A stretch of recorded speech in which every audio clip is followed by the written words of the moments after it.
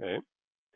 So to set up a triggered capture on the OptiView XG, the first thing we're going to do is we're going to come in and click on When Packet Found. So I'm going to come and click on that. Now, it is at this point that I can go in and specify my trigger packet. So in that case, let's delete this for right now. In this case, I'm going to come in and say specify trigger packet. What the OptiView is going to do is it's going to look for this triggered packet. It's going to look for this to go across the wire, and that's going to be the trigger that's going to stop our trace. So I'm going to say if I see a packet going to 12.127.17.72, I'm going to hit enter. Now, does that exact address matter? No. This just needs to be an address that I would not normally ping from the machine that's having a problem. I am going to look for a ping packet going to that address, and I'm going to use that as the trigger to stop the trace. Then I'm going to come in and select ICMP. Now, when I select ICMP, I'm telling it, look for an ICMP packet, which is what our ping is. Now, down here, trigger position within the buffer.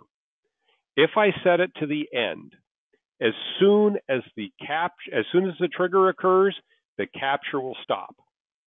If I set it to the start, as soon as the trigger occurs, the capture will start, and it will capture until the buffer's full. Where I like to put the trigger is I like to put it in the center. If I put it in the center, what will happen is I will get 50% pre-trigger, 50% post-trigger.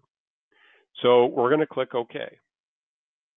And now I'm going to click on Start Capture. So what's going to happen is this will capture and it will continue to wrap that buffer until it sees the trigger frame. Now, over on the machine that's having the problem, I will come into their desktop and I'll right click and I will say New Shortcut. And the new shortcut, I'm going to say ping 12.127.17.72 minus N1. So I'm just going to send one ping. That's all I need. And this will send that ping that will trigger my trace. And I'll hit next. And I'm going to call it the problem happened. And I'll hit finish. So now there's an icon on their desktop that they can click on when the problem occurs. Now, if I ask somebody to call me when the problem occurs, that could end up taking some time. But if I give them an icon on their desktop to click on, they're more likely to click on that. So now the problem they've been experiencing happens. So they double click on that and you see that T start going across the screen right there. And as soon as it gets to roughly 50-50 or exactly 50-50, the trace stops. And if I come in and click on View Capture, and I say, open that trace, what I notice is that my frame numbers are negative. Why are they negative? Because this is pre-trigger. And in fact, if I click on my little icon, search icon, I say, take me to the trigger frame. There is our trigger frame. There I am sending that ping to 12.127.17.72. Everything that's positive is post-trigger. So this is a way that I can come in and set up a trigger to capture when the problem happened. Now, that captures it once. I want to capture it every time it happens. So what I do is I click on Save Sequences to Disk. And I'll come in here and I'll say July trigger. And we'll save that as a cap format. We'll save it continuously. I'll hit close and start capture.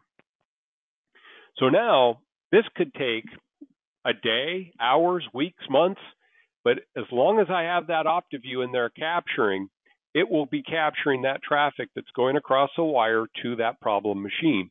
Or if I have a whole group of people that are having a problem, I could use this to monitor the uplink on a switch. and I could go in and take a look at traffic for a whole group of people, and then I could set this icon up on every one of their desktops.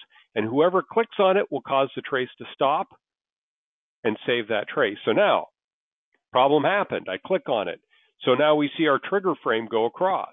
But this time, when we hit 50-50, it will stop and save the trace and start capturing again. We have our first example of the problem occurring. So now we could wait some period of time, and if the problem happens again and the person clicks on the icon, it will trigger again. And we see that we kept one of one capture. As soon as this one stops, it will save 2 of 2 captures. This now allows us to go in, and I would be able to see those captures. I could come into my OptiView browser.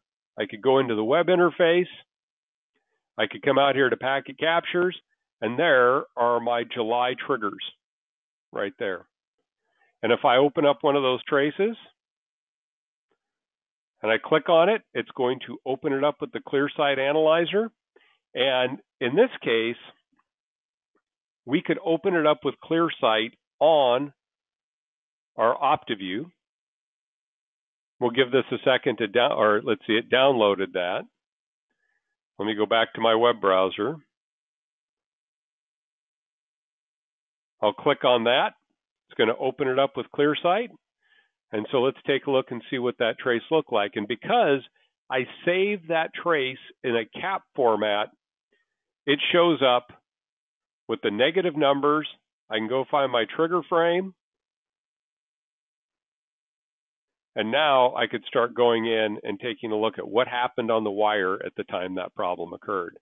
And I'll tell you, the more times that we can have a trace to back up what was going on with a problem, the more likely we are to be able to get to the root of that problem.